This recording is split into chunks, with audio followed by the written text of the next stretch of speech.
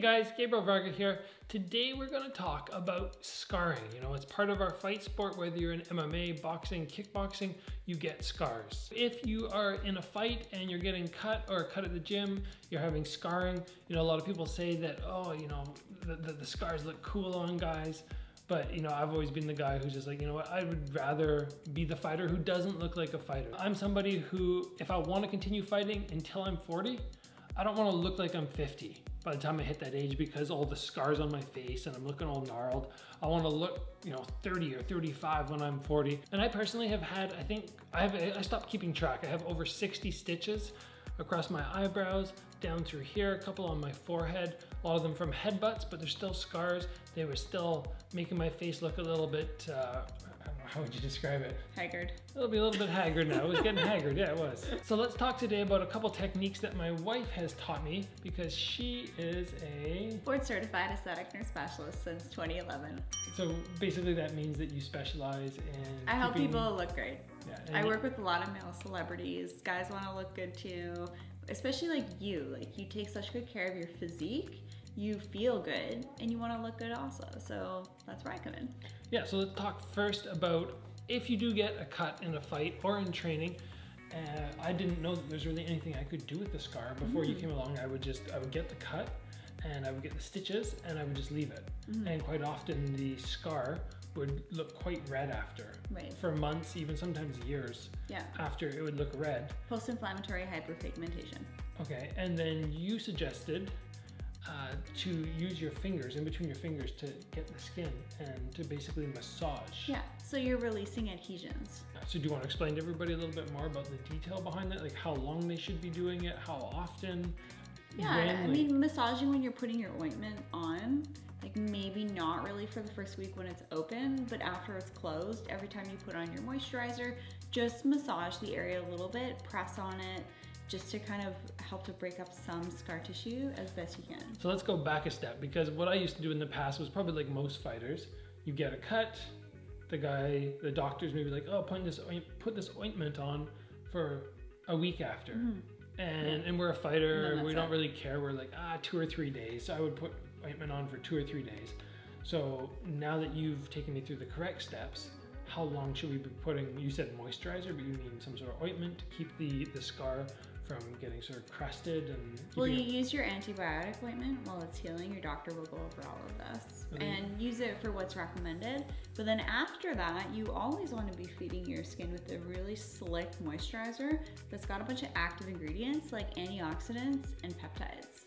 Okay, so let's say somebody gets a cut on Saturday night. Should they be waiting a week until they start massaging? Let all the scars, or sorry, not the scars, let all the stitches be removed first? Yeah. And then right away they can start massaging? Yeah, as soon as the skin's closed and you can start to use your moisturizer, when you're putting your products on, just spend a little extra time and just massage that area. And then how long would you suggest? Like 30 seconds, 5 minutes? No, just like a minute. Just get some like mobility of the tissue to release adhesions. But microneedling at home is definitely going to be your next step. All right, so let's talk a little bit about that, because again, I used to just, you know, put the ointment on for a couple days and I would just leave it and that was it. And then you taught me to, in between my fingertips, just to take the scar and gently massage it. It's like rolling a cigarette almost. Like if you're, you know, rolling, imagine, I mean, we don't smoke, right? But that motion of the paper between your fingers, I had a massage therapist explain it to me that way once. Okay. It's like rolling a cigarette. All right, so once we're done that and we've got everything sorted and the adhesions under the skin are a little bit less noticeable, then you were talking about rolling and microneedling. So let's talk with everybody a little bit about that, because that, for me, you know, between all the damage my face had taken, number one, being out in the sun a lot, but number two, getting... Well, yeah, you have convertible. So yeah. Your forehead took a beating. Took a beating there, but also, you know, having all the stitches and the scars throughout the face and acne, that didn't help. So let's tell everybody about this little tool here that I've been using now for about 5, 6, 7 years maybe. Hey everyone, meet Dermal Roller, so otherwise known as at-home microneedling or collagen induction therapy. And basically, if you look up close to this little thing, there's a ton of little needles on it, very, very tiny. So when you go along the skin, it doesn't hurt. No. Guys do not like pain. So this is a really nice option for at home that isn't gonna hurt, and it's not like a painful laser treatment or something like that. It doesn't make you red. But basically what these little needles do on a really good medical grade roller, this is a company that I've been working with for nearly a decade. They've been making rollers for like 30 years, since the 90s. They did the initial collagen induction studies. If you're curious about dermal rolling, you can always book a one-on-one consult with me. Basically, you're going like up and down about 10 times, paintbrush-like pressure, lifting it up, moving, doing a separate section, lifting it up, doing another section. So you're basically doing like a plus and then also an X. So each direction is about, 10 to 12 times, right? So you're totally covering like your whole cheek area, your temple, then your forehead, then going along like your nose here, your upper lip. Guys like plump lips too.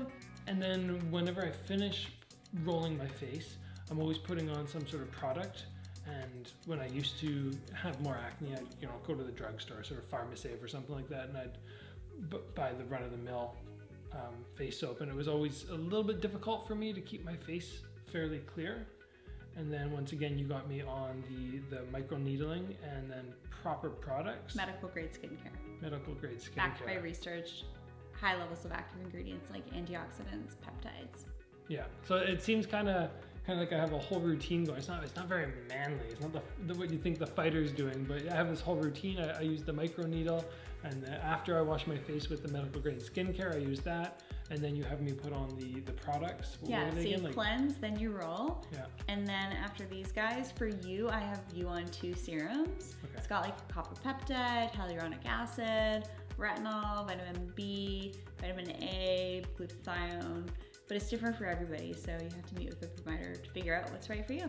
Yeah, a whole bunch of stuff. But really, it's helped me stay younger looking, even though I'm getting punched in the face all the time and getting cut and getting scars and having people rub up against my face. And yeah, I mean the actual skin that I have now on my forehead in particular actually looks better than it did 10 years ago. You look younger than when I first laid eyes on you. I don't know if I actually look younger, but my skin looks less beat up. Mm-hmm. Face shape always changes and such, but yeah, definitely the skin is looking better.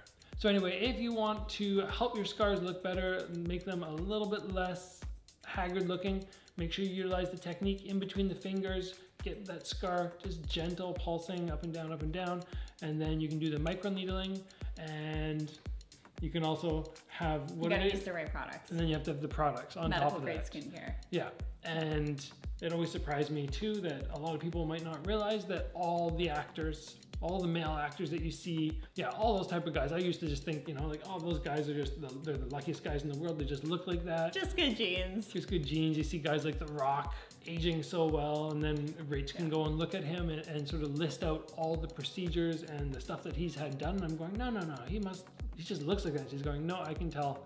So yeah, don't ever think that your ego is going to take a beating if you're taking care of yourself. I do it now.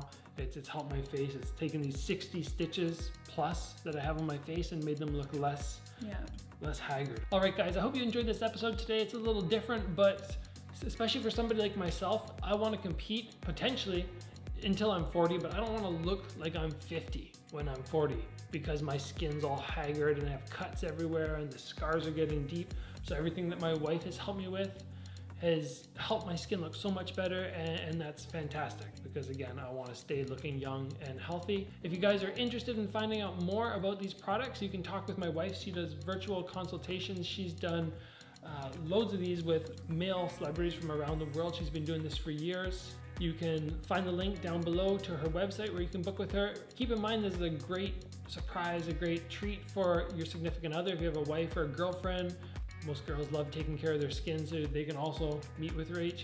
And yeah, you can do it together too. I actually love doing couples consults. There you go. And they'll love you for it because this product for me, I mean, I'm a guy, I'm a fighter. It's not something that's crazy high on my priority list, I thought, until I started doing it. And then I'm like, whoa, I actually like looking younger. Oh my gosh, okay, every girl secretly wants their boyfriend or husband to like buy this stuff for them. There you go. All right, guys, thanks for joining today. Train hard, and I'll see you back here soon for another episode.